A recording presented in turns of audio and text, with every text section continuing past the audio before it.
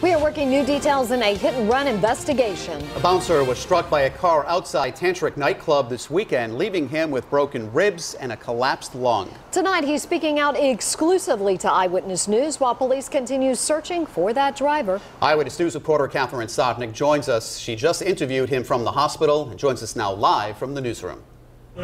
Well, tonight this victim is still in a lot of pain. As you said, I spoke to him from his hospital bed at Rhode Island Hospital today, and he says he remembers everything. I thought I was going to die. I couldn't breathe. You know what I mean? I thought I was dying.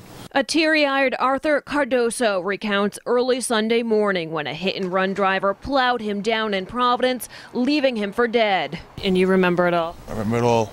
Every time I close my eyes, I still see the headlights coming at me. He's a father of 5 and local football coach by day. At night, he works as a bouncer at Club Tantric in Providence. That night, he says, he was walking across North Main Street to break up a fight. When one car let him cross, the second car came out of nowhere. I hit the passenger side fender and hood, rolled up. The 360 came back down, landed.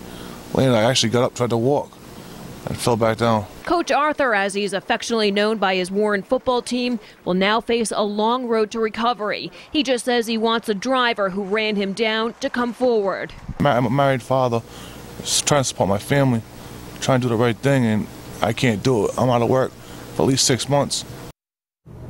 And the suspect's car is described as a 4-door sedan, possibly gray or silver in color. And the Cardoso family tells me they believe that Providence police were able to get a license plate number, but again, police have not released that plate number to us. Reporting in the newsroom, I'm Catherine Sotnick, Eyewitness News.